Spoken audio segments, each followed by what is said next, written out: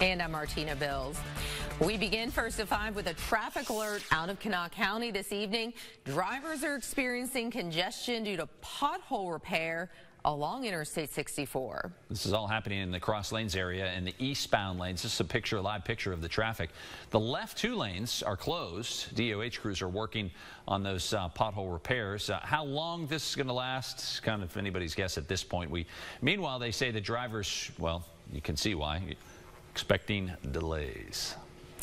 Well, it has been about 10 days since a man's body was spotted in the Kanawha River. The Kanawha County Sheriff's Office shared this afternoon the man has been identified as Kevin Irwin, a man from South Charleston who had been missing since November.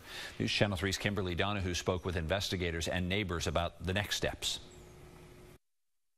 Tim Bush says the chaos near his neighbor's dock earlier this month was unlike anything he's ever experienced. A lot of emergency vehicles, a lot of emergency people showed up all at once.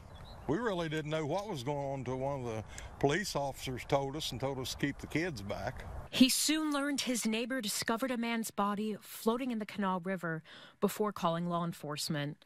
Kanawha County deputies and South Charleston police shared Wednesday the man had been identified as 45-year-old Kevin Irwin, who was first reported missing on November 30th.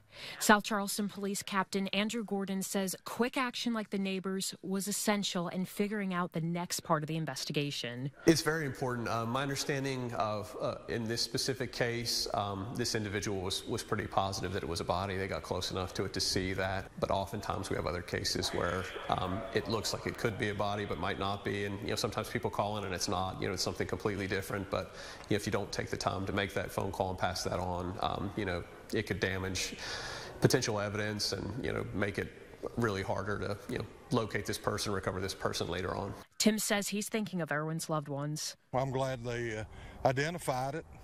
Maybe a family will get closure. Kimberly Donahue, WSAZ, News Channel 3, Kanawha County. The sheriff's office says that now Mr. Irwin's been cleared from the missing persons list. South Charleston police will handle the investigation on just how his body did end up in the river.